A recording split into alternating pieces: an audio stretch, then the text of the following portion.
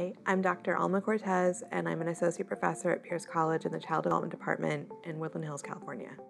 I initially got into working with children because I wanted to make a difference in the lives of others. And as I worked as a childcare teacher, as a director, and then got into teaching, and I met my colleagues at Peach, I found that there was a gap in our discussions about race and equity.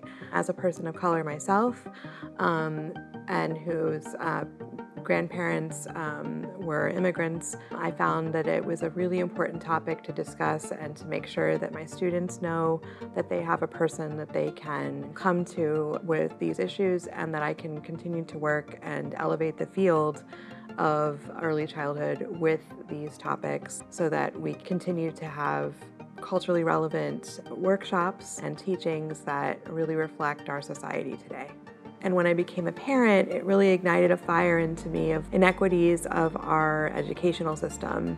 And California is at a very, very crucial juncture right now as we're expanding transitional kindergarten, as we're having more younger children in our public schools. We want to make sure that the teachers can appropriately work with our children of all backgrounds, and that we're keeping these ideas of color blindness and color evasiveness in mind, so that we're not teaching every child as if they don't have different backgrounds or different home cultures or languages that they're coming from. QSLA providers, I'm excited to see you this fall at the color blindness, color evasiveness workshop, where we'll be talking a little bit about why that word might be a little bit tricky, and how to talk to parents about their differences in culturally appropriate and relevant ways. I'm really excited to see you there.